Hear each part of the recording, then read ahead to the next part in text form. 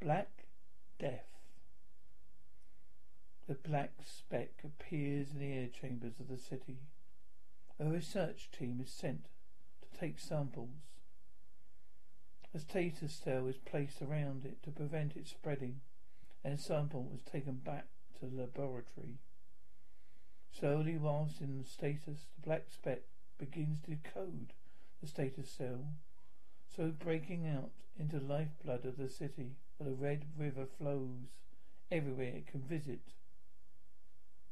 Black speck begins to feed on the juicy plump fats of waste meant for waste management department. Black speck is growing in a size like a blob. It absorbs more each time, slowly but surely eroding the city walls. The mayor of the city sends his generals and armies with the latest weapons to go into battle with the black blob.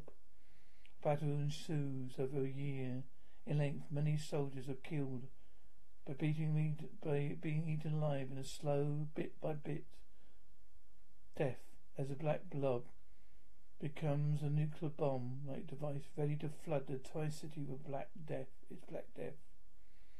The mayor resorts to the last plan to call in outside mercenaries who too have nuclear power to counteract the Black Death. This brings side effects to the city: hair loss, weight loss. The people of the city begin to weaken and slowly dying one by one.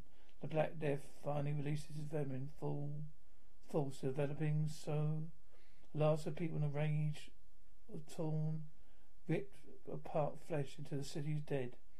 Then, just as you thought this was the end of releases spores in the air to affect other cities, not caring rich or poor, colour of your skin, young, old, woman or child, comes to be known as cancer.